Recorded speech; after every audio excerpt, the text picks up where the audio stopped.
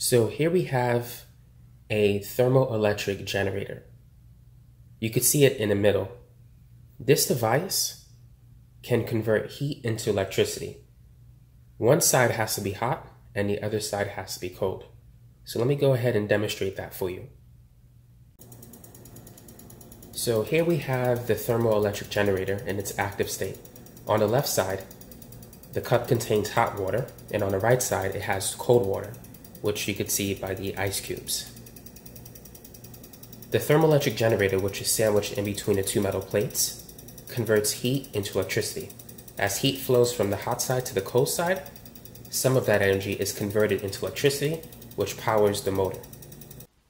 Now let's talk about the thermodynamics behind these devices, the thermoelectric generators. I looked it up online and the typical efficiency is around 5 to 8%. So let's go with 5%. So what does that mean? Efficiency is equal to the work done divided by QH, where QH is the energy flow from the hot reservoir. So let's say 1,000 joules of energy per second is traveling from the hot reservoir. About 5% of that thermal energy will be converted into useful work. 5% of 1,000 is 50.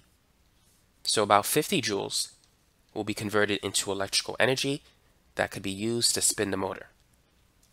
The other 950 is the thermal energy that's lost. Most of it will be lost to the cold water solution. Some of it could be lost to the environment, but that's just the energy that we didn't capture. So another way of seeing it is using this diagram, TEG, which stands for thermoelectric generators.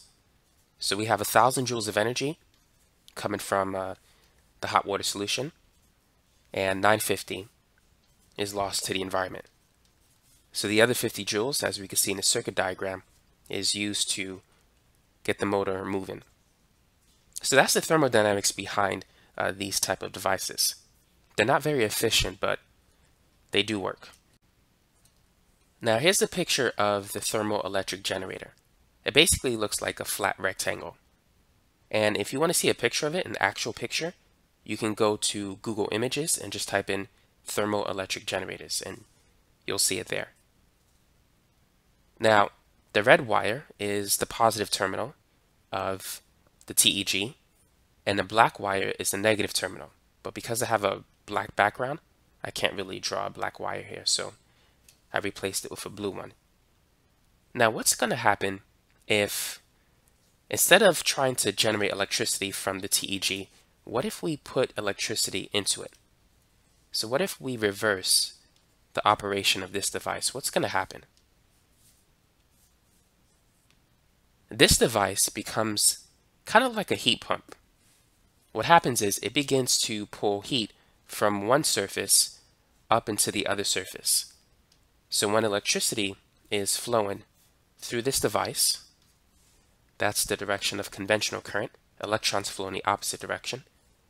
But once we have a current flowing through this device, heat will be pumped from one side of the device to the other side. So in this illustration, the bottom part is going to become cold, while the top part will become hot.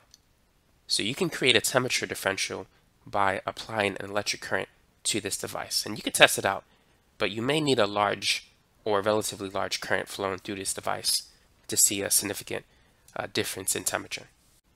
Now, there's one important thing I do want to mention, because you don't want to have too much current flowing in this device.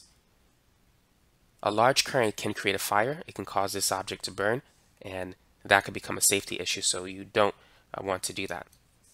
It may be wise to use a current limiting resistor to prevent too much current from flowing into it.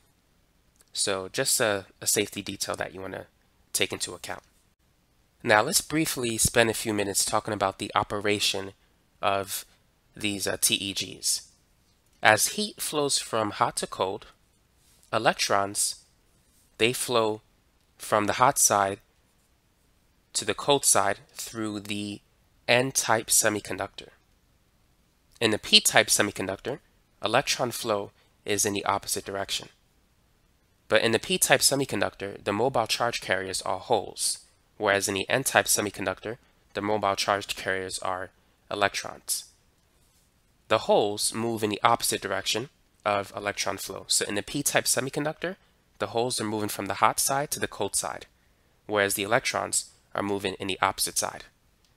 The positive terminal is the part that is connected to the p-type semiconductor. The negative terminal is the part that is connected to the n-type semiconductor. Conventional current flows from the positive terminal to the negative terminal, but electron flow is in the other direction. But for this example, we're going to focus on electron flow. So I'm going to draw one continuous arrow so you could see how electrons flow throughout this circuit. So starting from the hot side, it's going to flow down through the n-type semiconductor, through the wire, through the voltmeter, and it's going to travel this way, up through the p-type semiconductor, through the metal conductor that connects the n and the p, and then it's going to just flow in that continuous direction. So that's how the electrons are flowing in the circuit. But just remember, in the p-type semiconductor, the holes are the mobile charge carriers. I just want to simplify this diagram and the working principle behind it. So that's it for this video. Hopefully you found it to be helpful and educational. Thanks again for watching.